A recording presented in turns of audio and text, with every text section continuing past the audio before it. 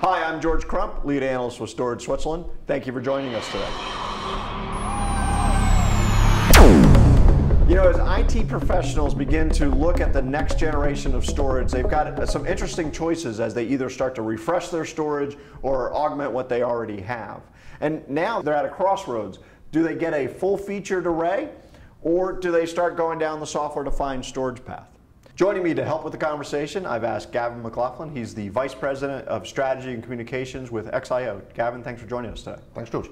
So look, I've got my IT guy down here, and he's kind of facing this decision. And I think the first thing we want to get across is there's not necessarily like one bad decision. It's going to vary depending on kind of where you are and what your organization is facing and things like that, correct? Yeah, it's a lot of different application sets. There's a lot happening. There's no one size fits all for storage, but there is a lot of choice coming up for people now.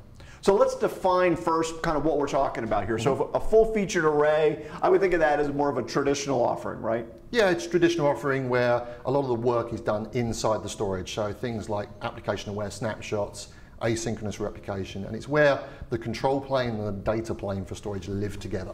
Right, and of course the problem with that sort of a environment is if this is vendor A and this is vendor B and this is vendor C, each one of those triggers somewhat differently, right? Yeah, yeah. And then, so that's where software-defined storage came about, right?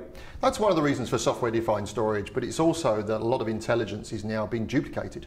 So a lot of people are looking at it so they don't have to buy the same functionality twice. Right, yeah, and you don't want to do that either. Yeah.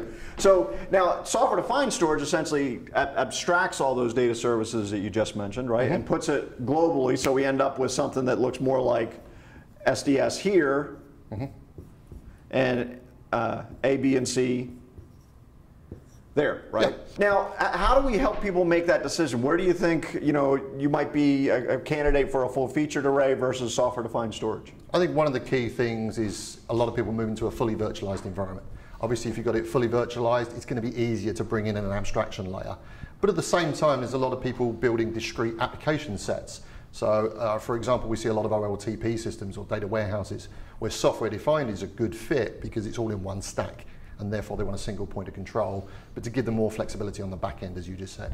Okay, and then going with the full-featured array, that might be maybe I'm getting ready to do a full storage refresh, and I want to, I can start with one array, and so this management issue is less of a deal and things like that, right? Yeah, yeah. Obviously, there's there can be less pain in moving from one fully featured array to another one. Right. But actually, what we're seeing in the marketplace is this is a good time because you've now got a lot more choice. Right. And you're not then locked into a particular vendor, and you can get back to using a vendor for what it's good at.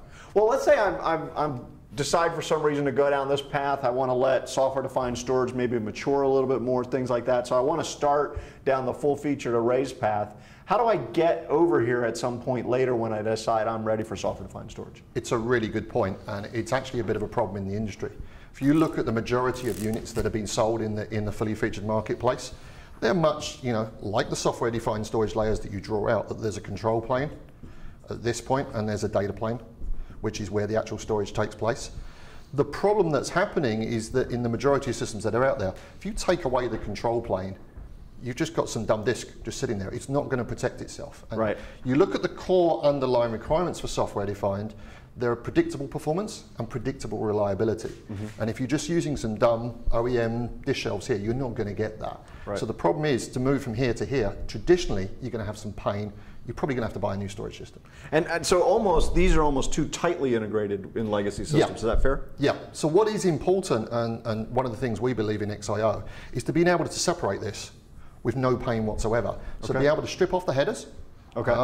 Quite often they're x86 servers. Go and use them for something else. Right. Strip them off, and then actually have a data plane that does give you predictable performance and predictable reliability. So it's a way to draw that using your diagram. It's kind of a bridge between these two worlds. Okay. So if you are waiting, let's say 12 months for things like Vivos to come into maturity, sure, that you can actually make that transition without going to have a very painful conversation with your CFO. Right, because you don't have to replace, because like you said earlier, if this is too tightly integrated, I basically have to throw that out just to get the software-defined storage. Absolutely, and we're seeing a lot of people that are keen to go down this route, but they're just holding off right now to see what happens in the marketplace. So being able to have that flexibility And a better word probably is adaptability to move between these two worlds is absolutely critical in storage. Okay. One last topic that's a pet of mine is as you get into the software-defined storage, my fear is a lot of times people translate that as a license to go buy the lowest cost, kind of piece of junk array on the market. The quality and what the hardware can do still matter here, don't they? Absolutely. A good analogy is a building foundation. I recently criticized, I had my house rebuilt, part of it, and I criticized my builder for actually being underground and not having a single brick for like 6 weeks into the project. It's like, what the hell are you doing? He said, no, you don't understand. I can build you the most beautiful house that looks fantastic in the world. And if the foundation's bad, you're screwed. Right. It's going to fall over. Yep. And it's made me think about this. It's a good point about software-defined storage. When it comes to software-defined storage, the hardware still matters. Think of it as the foundation in your house. You're not going to just put anything in there. You're going to make sure it's done properly so you can build it up. So yeah, using commodity hardware, it'll work. But would you buy a house that was built on a shaky foundation? Probably not. Right, so you still need quality and reliability here, basically. Yeah, it's about that predictability. Predictable performance, predictable reliability. And using the appropriate tool for the job. So in some cases, maybe hard disk, some cases maybe flash, some cases maybe a combination of the two that's intelligently moving. But it's about getting that solid foundation in there. Great. Well, Gavin, thank you for joining us today. Thank you, George. And thank you for watching the video. Stay tuned for more features from Storage Switzerland.